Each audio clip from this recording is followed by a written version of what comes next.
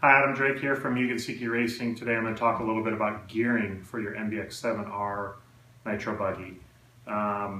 We have optional gears out there. The vehicle comes stock with 1343 ring and pinion, both front and rear. We also have an optional underdrive that can be used front and rear individually or front and rear at the same time. So the standard gearing that comes out of the box is really good, great for most conditions.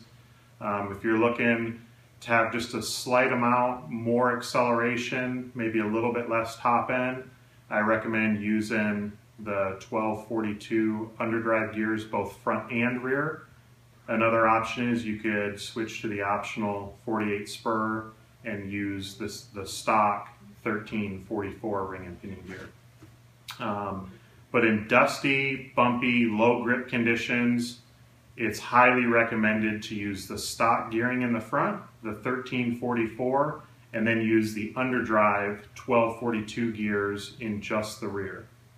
And what that will do is underdrive the rear or overdrive the front, however you want to call it or look at it. But that will allow the car to square up a lot better. It will bleed more power to the front, accelerate better through the bumps, and also give it more grip on initial acceleration on the exit of the turn. So just a few options that we have from Mugen for the MBX7R, both nitro and electric buggies.